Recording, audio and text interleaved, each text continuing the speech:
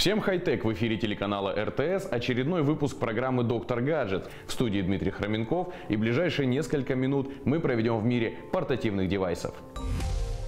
Как известно, хороший подарок – это нужный подарок. А что настолько нужно современному человеку, что, забрав эту вещь, он будет без нее как без рук? Ответ очень прост – новенький смартфон. Эти устройства настолько влились в нашу жизнь, что представить себя без них уже, пожалуй, невозможно. И, конечно же, время от времени у нас возникает желание заменить свой старенький смартфон на более дорогую модель. На сегодняшнем обзоре у нас два представителя нового поколения девайсов, и оба бренда предлагают одни из лучших смартфонов по доступным ценам. Давайте без лишних предисловий начнем. По старой традиции наш обзор начинается с распаковки. Бренд Realme представляет уже 8-е поколение популярной линейки своих устройств. Смартфон поставляется в яркой коробке желтого цвета с большой восьмеркой по центру. На обратной стороне нас встречают краткие характеристики, которые указывают на важную составляющую устройства.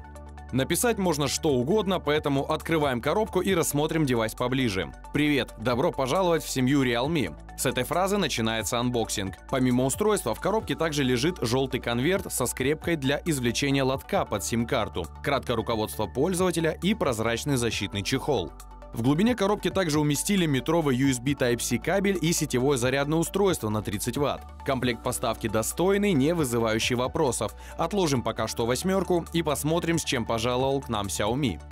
Следом за Realme они также нанесли на коробку большую цифру новой модели. Из отличий здесь компания решила предоставить все в якобы премиальном белом цвете. Любопытно, что комплект поставки не сильно отличается от предыдущей версии. Конверт со скрепкой, руководство пользователя, гарантийный талон, силиконовый чехол, смартфон в пакетике, картонная подложка, зарядный кабель и блок питания. Ах да, отличия все же есть. Щедрые разработчики добавили небольшой переходник с USB Type-C на разъем 3,5 мм. Логично, так как в данном устройстве этот разъем отсутствует, а пользователей с проводными наушниками еще достаточно много. Но вернемся к нашим смартфонам. После снятия защитных пленок мы наконец-то можем рассмотреть девайсы во всей красе. Смартфоны внешне очень похожи в плане габаритов. Расположение кнопок разблокировки и качелек громкости в обоих устройствах было решено вынести на правый торец, что соответствует тенденциям последних лет. Это же коснулось и модуля камеры. Что спереди, что сзади, их разместили в верхний левый угол. Перечислять все сходства довольно-таки долго, поэтому лучше перейти к различиям, а они здесь, так сказать, сразу на поверхности. Xiaomi 11 Lite в цене идет чуть дороже, поэтому и корпус здесь не полностью пластиковый, как в восьмерке. Вся задняя панель выполнена из стекла, которая, по заверению разработчиков, достойно выдерживает незначительные царапины. Проверять мы это, конечно же, не будем, поверим на слово. Что касаемо лотка под симку, в Realme его поместили на левый торец, что, на мой взгляд, несколько портит общий внешний вид. Xiaomi в этом плане сделали попроще. Вставили лоток в нижний торец смартфона. В Realme же на этом месте оставили 3,5 мм канал под наушники. С внешним видом разобрались, переходим к основной части смартфонов – дисплей. AMOLED-матрица с частотой обновления 60 Гц – вот что Realme предлагает в своем бюджетном сегменте. Радует, что не поскупились на полноценный Always-on дисплей. В режиме ожидания на смартфоне можно посмотреть время и дату, не поднимая девайса. По общим характеристикам дисплея, здесь установлен 6,4-дюймовый Super AMOLED с разрешением 2400 на 1080 Full HD+. На выходе же мы получаем приятную для глаз картинку. В свою очередь, Xiaomi 11 Lite оснащен AMOLED-дисплеем с диагональю 6,55 дюйма с разрешением 1080 на 2400 пикселей и частотой обновления 90 Гц. Все это добро прикрыто плоским стеклом Gorilla Glass 5. Экран лайта сочный, цветопередача здесь на хорошем уровне.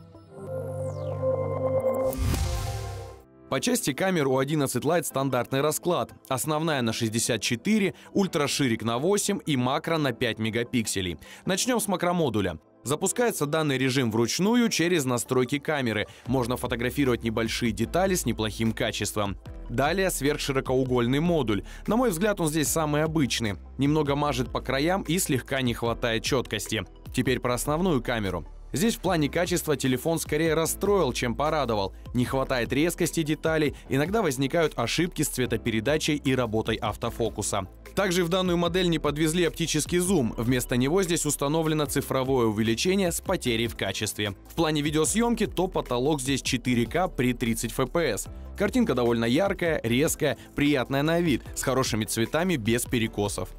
Также не забываем про автопортрет. Селфи-камера с сенсором в 16 мегапикселей от Sony при хорошем освещении способна делать весьма добротные снимки. Безусловно, камера в 11 Lite неплохая, но не универсальная. В свою очередь, Realme 8 предоставляет пользователю модуль основной камеры на 4 сенсора. Это основная на 64 мегапикселя. Снимки на этот сенсор получаются неплохими, но все же звезд с неба не хватает. Далее фронталка. 16 мегапикселей снимают на твердую четверку.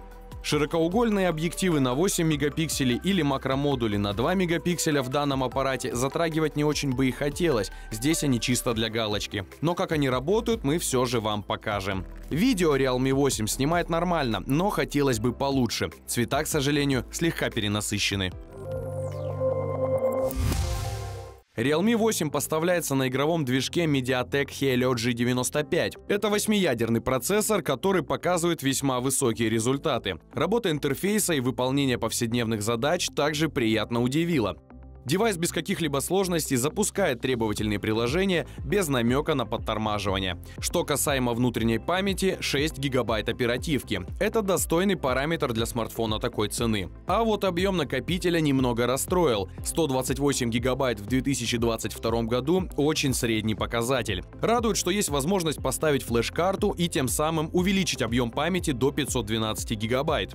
В свою очередь, Xiaomi 11 Lite работает на 8-ядерной однокристальной системе Qualcomm Snapdragon 778G. Это относительно свежая и производительная платформа, она относится к высшему уровню, отрабатывает, что называется, на все деньги.